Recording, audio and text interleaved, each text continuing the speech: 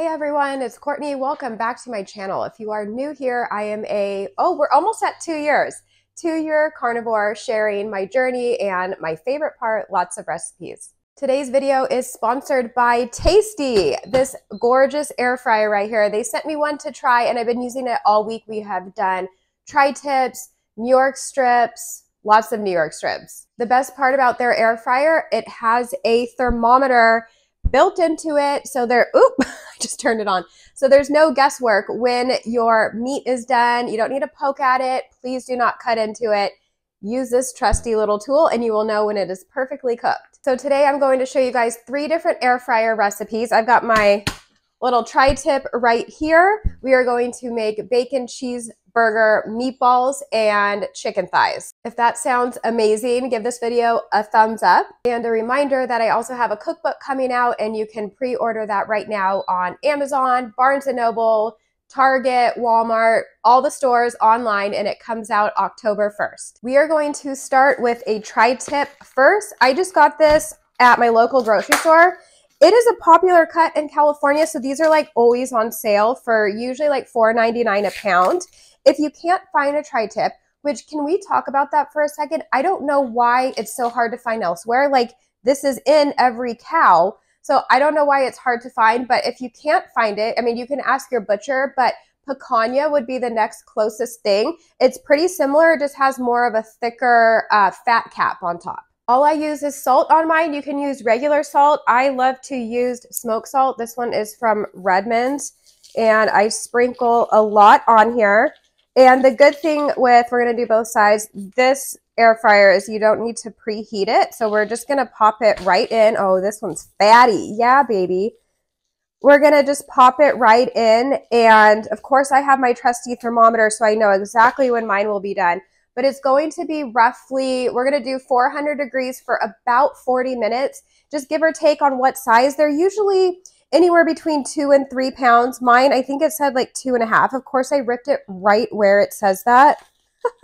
Mine is 2.6 pounds. So we're going to pop it in, get our little thermometer in. You want to put it center, like if you're using this that has a bone, you don't want it to be touching the bone. So you just want to get it into the most center part. But since I'm going to be flipping it halfway, instead of just shoving it on the top, I'm going to come through the side. Another easy way, can you see this, is to kind of like measure on here, like, okay, I want it to be here. So I'm going to roughly, like, I'm not going to stick it all the way to this end. It's going to be right there. So that way it will be an easy flip too. So when I flip it over, it won't be laying on the thermometer. We are going to put this in the basket. It also has a metal rack, but I'm not going to use it for this. I'm going to save that for the meatballs.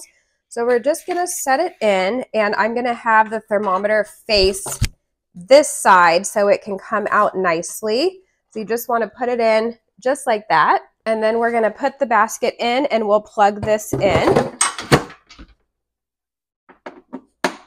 Let's get up close and personal. Okay, so what's cool about this, it has like a very beautiful screen that it uses. It has different settings. So I'll show you the settings it has. Steak, fish, chicken, pork. You can go rogue and do your own with air fry, or you can slow cook. And it also has a dehydrate function, which is awesome. So I'm going to set this, I'm going to do air fry at 400 degrees. And I'm going to cook it for about 40 minutes. I'm going to flip it halfway, but this is going to tell me where my internal temperature is the whole time. All right, can we just talk about how I just messed something up? Okay, first, here are the meatballs. I did all the filming for the meatballs, went to turn off my microphone because I have some dead time and I realized the microphone was already off. So my phone, because something is plugged into it for this, didn't pick up any of the sound. And I don't have the stuff to redo the recipe. So I'm going to salvage what I can from the footage I have just with me. But I just want to show you, these are the meatballs for the recipe. It is 1 pound of ground beef. Let me get it. Where is it? What did I do? Guys, I am the worst at this. 1 pound of ground beef, 1 egg, half a pound of cooked bacon, which I burned, so that's amazing too. Teaspoon of salt, half a cup of shredded cheese. All right, so here's the part where I am not amused that I burned the bacon. I like to bake mine at 400 degrees for about 20 to 25 minutes. You're going to add your ground beef to a bowl. Take a block of cheese and freshly grate it yourself. Pre-grated cheese at the store often has powders and starches to keep it from clumping. Add your salt, add your egg, and then you're going to add your burnt, hopefully not burnt, bacon. Crumple all that up. Then you're going to want to mix it up real good. You're going to get it in one even patty, divide it into 4, and then with each of those 4 pieces, you're going to divide it into 2. This will give you a total of 8 meatballs, and once you have your 8 chunks, you're going to roll them really nicely into balls. Put them on the rack, and then they are all ready to go into the air fryer. Tri-tip is done. Mine took 45 minutes. The internal temp is 115. It's going to sit and rest, and it will go up probably about 10 degrees, so it will be around 125, and that's perfect for like a nice medium rare. I mean, come on. How good does this look? I'm so glad I'm not fasting right now. You can tell squishy in the middle still, but a nice crust. My little meatballs have been waiting patiently for their turn in line. Okay, so we're going to stick, let's see, one in the center. We're going to plug it in. We're going to do 400 degrees for about 15 minutes or until the thermometer shows me 160. I didn't think this through. I'm totally going to burn my hand. I got to lower it in with tongs. Jeez, Courtney.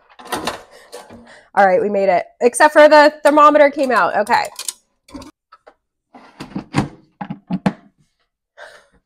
All right, plug that in. We're going to turn it on. Air fry, 400 degrees for about 15 minutes, and I will check the temp around that time.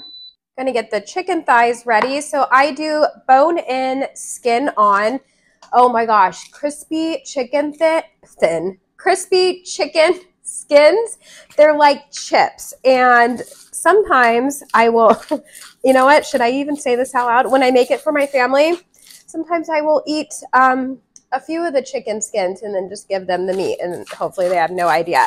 I'm actually using Redmond's lemon pepper. So if you are the carnivore police, you didn't see this, you can just use salt. It's really delicious with just salt, but I'm going to do a little lemon pepper today. And I also like to put, where's my bacon grease? Ow. I like to put a little bacon grease. Now, don't dip it, touch it, and put it back in. We're going to get a new spoon. But I always have bacon grease that I save, and I'm just going to spread it all on the tops of the chicken. Oh my gosh, this smells amazing. I don't know, this little guy lost some of his skin. Not sure what happened there.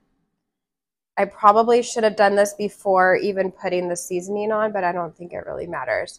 Okay, so when the meatballs are done meatballing, these are going to go in, I'm going to add a little bit more, into the air fryer at 400 degrees for about 20 to 25 minutes. It just depends on the size of yours. Of course, I have the thermometer, so I'm going to put it in the thickest part of the meat without it touching the bone, and I'm going to pull it at about, 165 is the temperature for chicken, so maybe even a couple degrees less than that, because it will rise up a few degrees as it sits, and I can't wait to eat these. Cutting into this tri-tip, it looks beautiful. Let's see if I can do this without getting juice everywhere. Can you see? All right, so the meatballs are done. Let's check them out.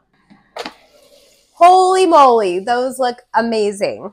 All right, look at those. Heck yes. 15 minutes for them to be nice and crispy and yummy on the outside, but still juicy and lovely on the inside. Before we put the chicken in, can I just tell you the tri-tip? Money. For the thermometer for the chicken, so you want to get it, like I said, close to the bone without touching the bone. You just want it in the fattest part of the meat. And we're gonna plop these in. I almost dropped this whole thing. You can hit the chicken setting and move it over to, we'll do leg, and it will beep when it comes to temperature, or you can just set it at 400 degrees for about 20 to 25 minutes until it comes to 165. Chicken is done. Let's see. It's gonna be hot, but there we go. Rip it out. Okay, so obviously you saw that mine were having skin issues in the beginning, that there wasn't much on, but let's see. Oh, yes. I mean, it's like, okay, I'm gonna burn my mouth, but it's like a chip. You want to do it to 165 or until the juices run clear, and all the juices are clear, and it is delicious. I hope you guys liked this kind of video. Give me a thumbs up, comment, subscribe, share, all the things, and I'll see you next time.